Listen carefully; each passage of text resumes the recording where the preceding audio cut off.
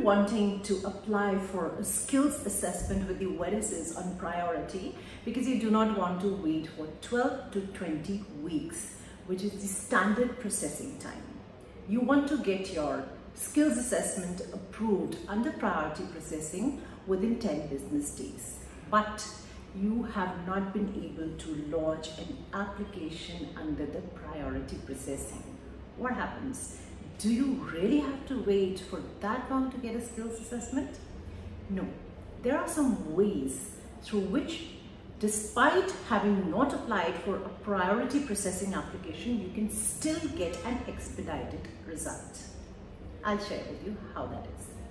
So if you're somebody whose visa is about to expire within 6 weeks, VETASSESS will be able to take up your request for expediting your application, which was a standard application, and give it priority.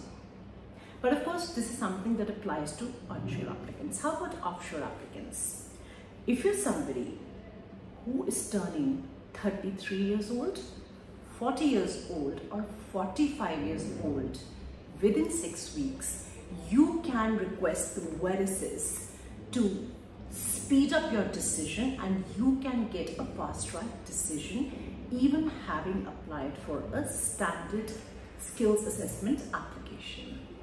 Or if you're somebody whose IELTS, PTE, or any other acceptable English proficiency score is about to expire in 6 weeks, you can request a priority process for your skills assessment application with the VETASSESS.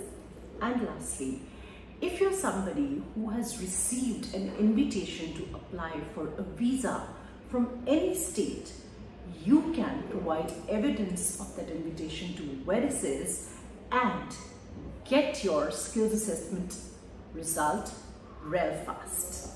How about that? So if you're somebody who has missed the opportunity of having applied for priority processing, you still have a lot of options to take your application through fast track.